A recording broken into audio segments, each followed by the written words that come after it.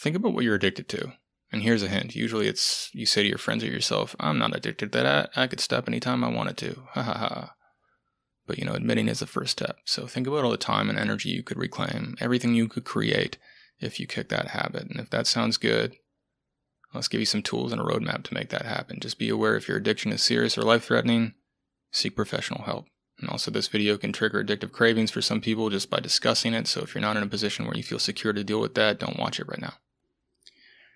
The first thing to be aware of is even though an addiction could be triggered by something in your environment, often it starts as an image in your mind.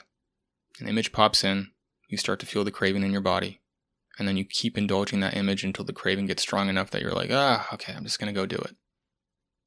But instead, drop the image. Don't indulge the image. And then the craving in your body can't get strong enough to be acted upon. So that's the first step. Notice the image, drop the image. The second thing is be aware of the voice of addiction. It sounds like you, but it's not you. It's addiction.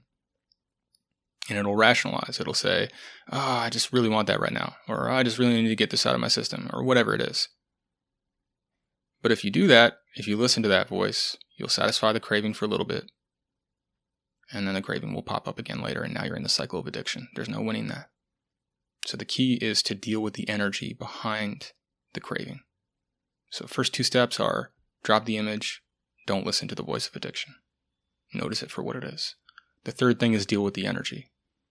So when you feel that craving, there's some kind of desire or craving or restless energy in your body. Use urge surfing or the letting go technique to basically feel that energy in your body. Let it flow through. Maybe it gets stronger temporarily, but you're just focusing on the energy in the body, not the thoughts or the image or the voice. And then it starts to pass through and it calms down. That's how you can manage those cravings. But long term, you want to be aware that there's going to be other things that are driving that, like shame or guilt or anger or grief. Use professional support. Use letting go technique at a pace that you feel safe and ready to deal with to work through those emotions and start to remove the source of that impulse to begin with. The next thing to be aware of is finding something bigger than yourself. So this means two things, a bigger purpose and a bigger energy. In terms of purpose, this could be anything. It doesn't have to be super grand. It could be super vague. It could be superficial. It could be an intuition. It could be something, anything. It doesn't matter. But if you don't have something, of course you're going to be like, well, why wouldn't I indulge this thing? I don't have anything bigger than I'm aiming towards. Why wouldn't you indulge? Why would you delay gratification if you don't have something to delay gratification for?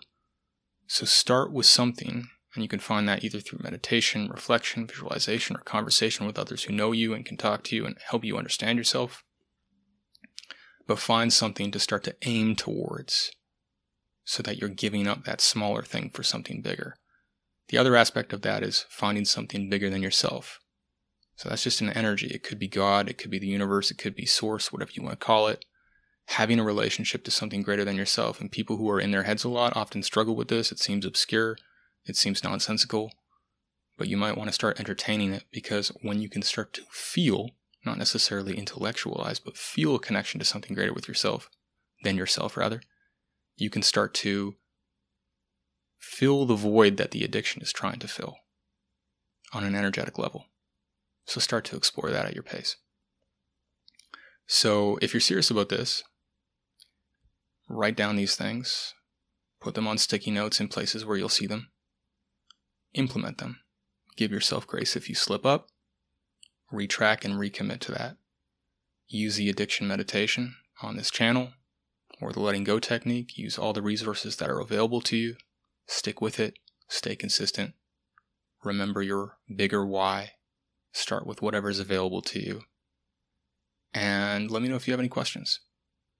Have a great day.